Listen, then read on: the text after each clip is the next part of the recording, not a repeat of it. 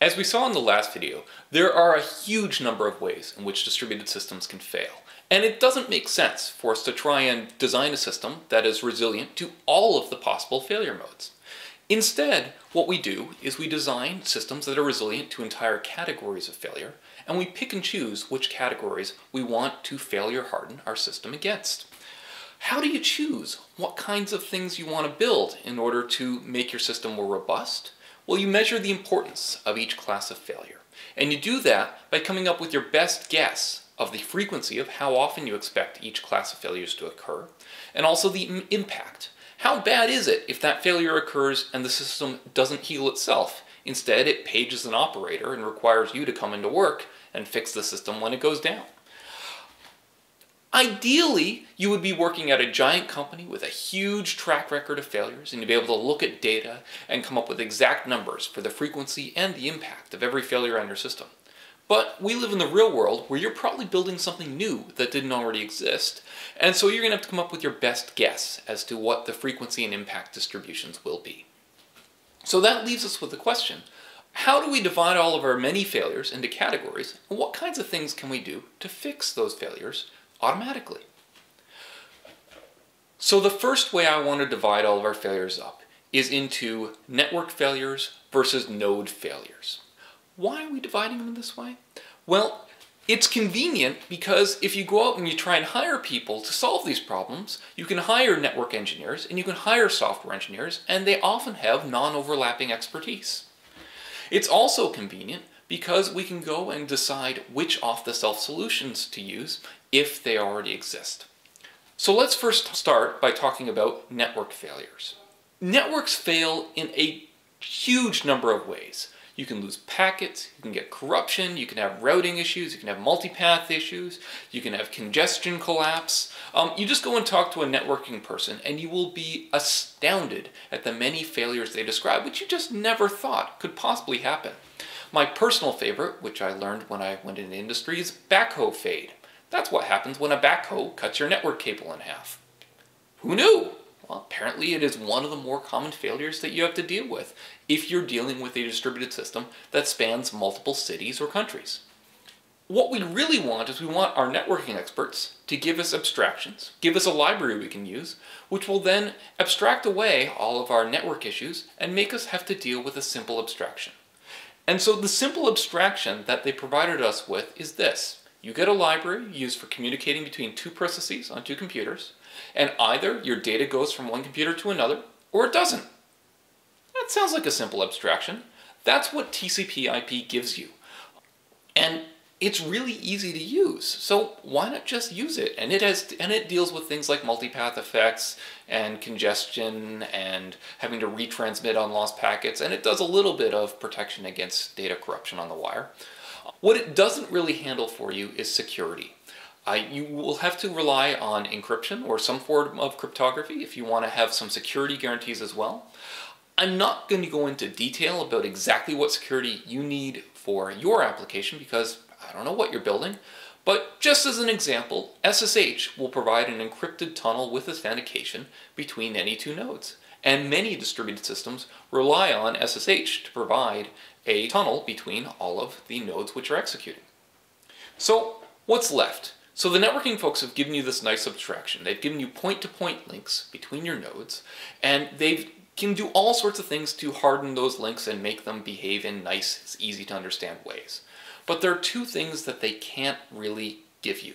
And one is a guarantee that your packets will always get there. Sometimes the network goes down, and your application will have to deal with that. The second thing that they don't give you is they don't give you performance guarantees. Or if they do, they're probably lying. And so this second problem, I'm going to punt on for now. And the reason I'm going to punt on it is if I'm a node and I'm talking over the network to another node somewhere else, and my connection is slow, I can't reasonably tell apart my network connection being slow to the node, or just the node on the far end of my connection is slow. And so I'm going to treat those cases both the same in the distributed systems that I'm designing, unless I have a really good reason to try and tell them apart. I'm going to punt the discussion of what to do about slow nodes to when we talk about node failure as opposed to network failure. So let's talk about loss of connectivity. How does that affect your distributed system design? So consider a distributed system. Here's an example where the circles I've drawn are the nodes and the lines in between them are the network links. I've drawn a generalized distributed system here where every node isn't necessarily connected to every other node. Sometimes to communicate between two nodes, you need to hop from one node to the next and then on to another node until you get to your destination. But in this example I've shown here, it is a connected distributed system. It is a connected network, or in graph terms, it is a connected graph. So every node can communicate with every other node. So this means we can run algorithms that rely on the fact that every node has the ability to communicate with every other one. Great! What happens if one of those nodes goes down? Let's pick this one in the middle. When that node goes away, we've lost connectivity between one subgraph, the 2 nodes in the bottom left, and another subgraph, the 8 nodes in the top right. This is called a network partition. This is bad news for many algorithms we might be running in our distributed system. And it can get even worse if we lose a second node, as I show here. When you lose the second node, instead of being partitioned into 2 subgraphs, it is partitioned into 3 subgraphs. Which, depending on what you're doing, might be a really bad thing. So just to define our terms, a partition is when you have a distributed system and at least 2 components of the system continue to run, but they can't talk to each other. They've lost their ability to communicate. Often a partition is a temporary state until a network failure resolves itself or a node failure resolves itself. But we have to really understand partitions in order to design a robust algorithm that can successfully work and do the right thing. Why do we care about partitions? Well, we tend not to care about it if our distributed system is executing a read-only workload. If we're only serving requests and not actually changing any state in our distributed system, there's very little need for the nodes in our distributed system to communicate with each other. So if they can't communicate with each other, who cares? Most distributed systems aren't like that. Most distributed systems have state, and that state can change. For example, if the system we're working on is a comment system like Facebook, where we have posts and users want to attach comments to them, our users might be talking to different nodes. And if we partition our distributed system into 2 subgraphs, as I've shown before, then the state could diverge. Users talking to one subgraph might add comments to a posting, and then users talking to another subgraph might add comments to the same posting, and they wouldn't be able to see each other or read each other's comments, and so the thread of conversation would diverge. Okay, you can actually deal with that if you write an algorithm, write some code, that when the partition heals itself and you get one system again, you identify these conflicts and you weave the conversation back together. That is called tolerating an inconsistent state, and that can be hard or can be easy depending on your application. And there's actually been a huge amount of academic work put into coming up with different relaxed consistency models that allow you to do that exact operation, which is weaving things back together again when your partition heals. Or, if you want to do the simple thing, which, well, simple in some ways, complicated in others, you can just say, I'm going to maintain a strictly consistent system. And in order to do that, what you need to do is you need to figure out when your system has partitioned and make sure that all but one of your subgraphs disables writes to any particular data item when the system is partitioned, so that you don't end up with any data item in an inconsistent state. So, great, we can go with that simple approach, and that will maintain consistency, but it has a cost. And the cost is we will have lower availability than if we allowed for a relaxed consistency model. And what do I mean by this? Well, if, in the example before, one node goes down, we don't lose just one node, we lose 3 nodes, because the other 2 nodes that had to go through that one, at a minimum, have to shut down as well, so that we don't end up in a partitioned state. And there's actually a really deep discussion we could get into about the trade-offs you have in your design here between availability and your consistency. The more consistent you want your system to be, the more it will cost you in terms of availability, because the outage of one node can take down multiple nodes, or outage of one network connection can take down multiple nodes. And if you want to read all about this, you should read papers that refer to Eric Brewer's CAP principle, which is the consistency, availability, partitioning principle, which says basically you can only have 2 out of 3.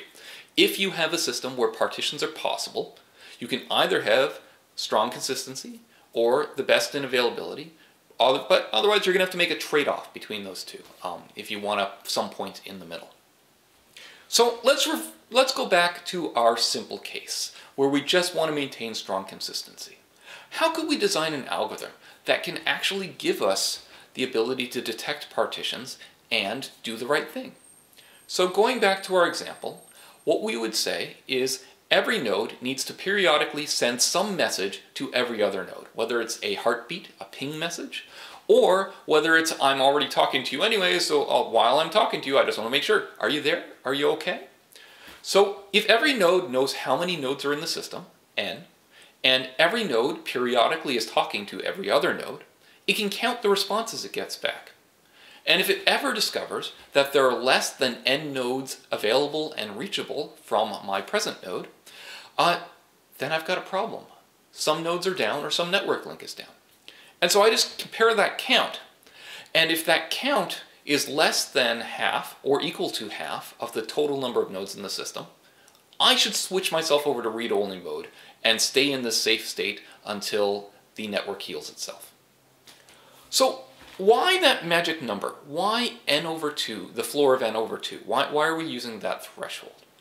And the reason being that if we used any smaller number, then as an individual node talking to the other nodes in my distributed system, I can't tell apart a scenario from when I'm in a partition that's less than half and the rest of the system is down versus I'm in a partition that is less than half the size of my system and the rest of the system is up and has a bigger group of nodes operating in parallel with mine. So this is the algorithm we use. It's called quorum. You make sure that you have a quorum, which is a strict majority of the total number of nodes accessible and that you can talk to. And the only downside to this algorithm, it's simple, it works well. The only downside is that if you partition your network into three subgraphs, as I've shown on the right, none of them will keep on working because none of them can identify themselves as the only subgraph that should keep on working and guarantee that the other ones will shut themselves down. Okay, so that's what we have to worry about from a networking side, which is when links go down, do we lose the ability to communicate between various parts of our distributed system, and how do we react to it? Let's talk about the individual nodes. How can they fail?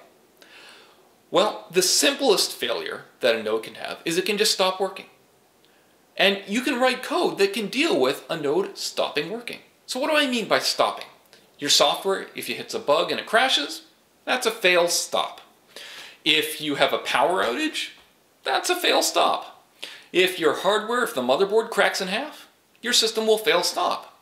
If you run out of memory or your disk fills up and your operating system kills you off as a result, you fail stop. Fail stop is great because virtually every engineer knows what to do when a system fail stops. You do one of two things.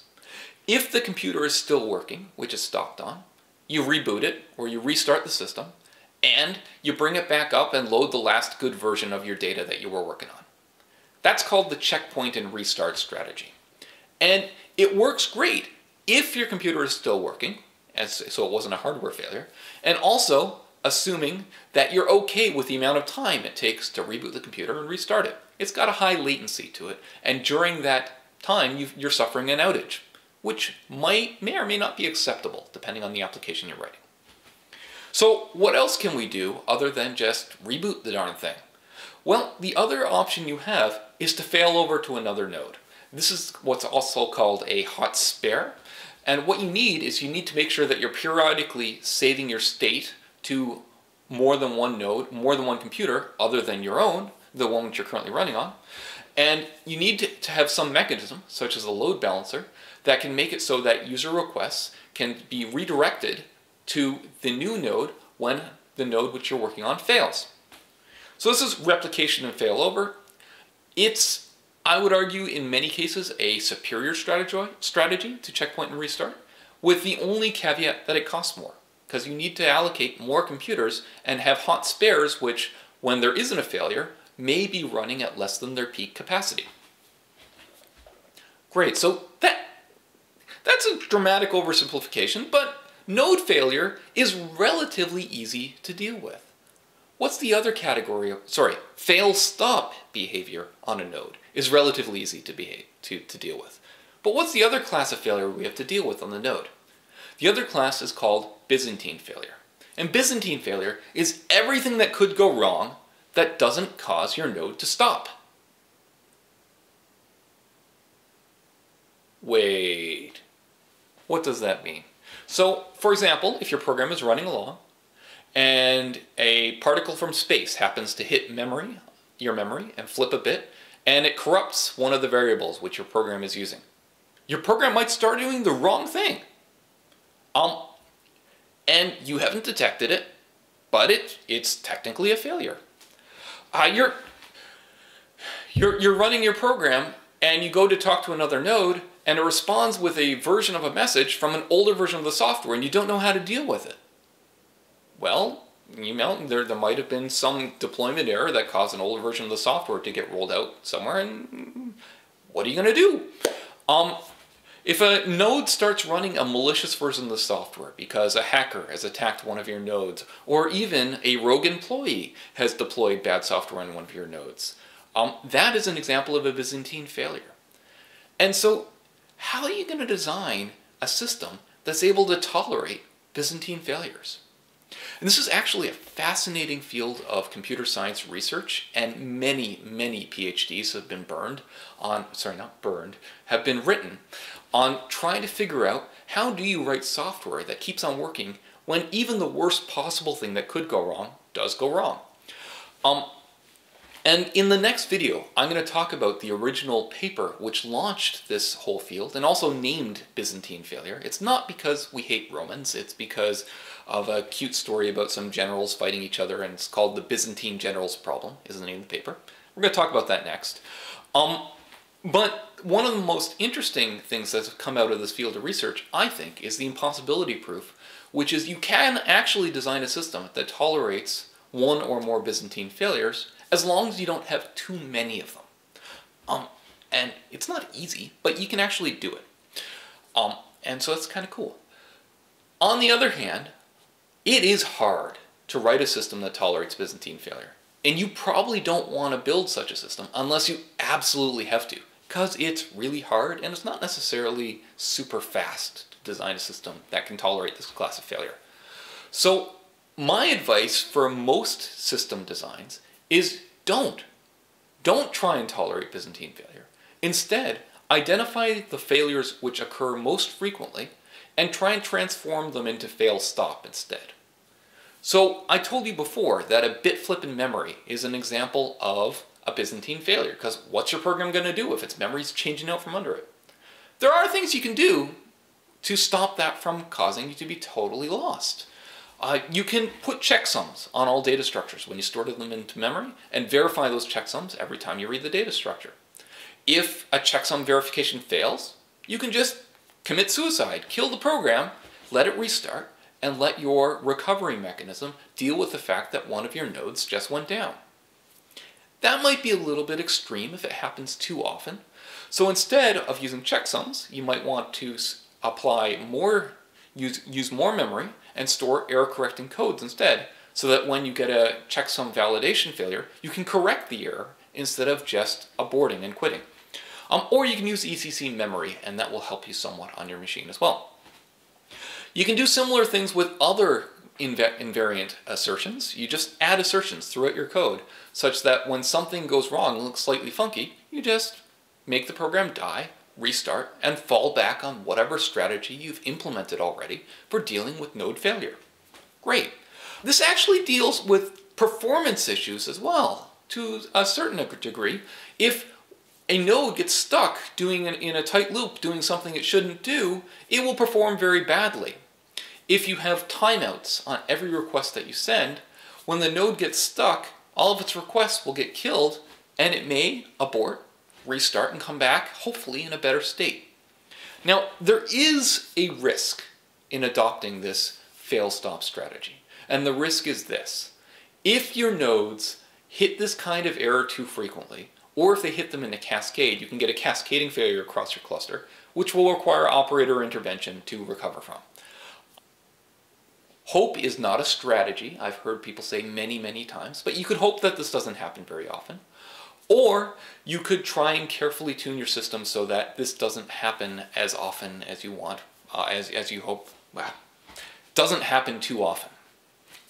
So, let's summarize all of the classes of failure which hopefully your distributed system can deal with. First off, we divide all of our failures into two categories: network failures and node failures. On the network side of things, you try and use libraries such as SSH or TCP/IP to make it so that you can abstract away the network and treat it as a series of tubes or pipes connecting your various nodes to each other, which packets can either go through or they won't get through, and so your connection either works or it doesn't.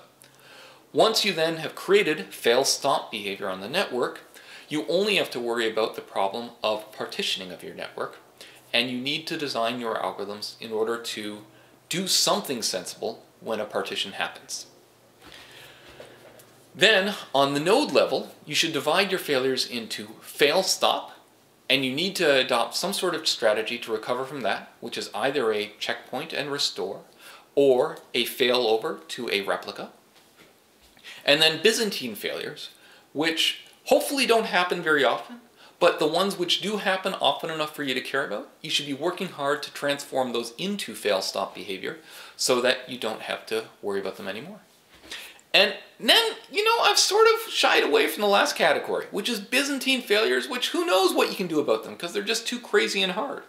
And you may never solve them, depending on the failure class, or you can go on to the next video where I'm going to talk about the Byzantine generals problem, and we can talk more about how this whole class of problems has been attacked by computer scientists.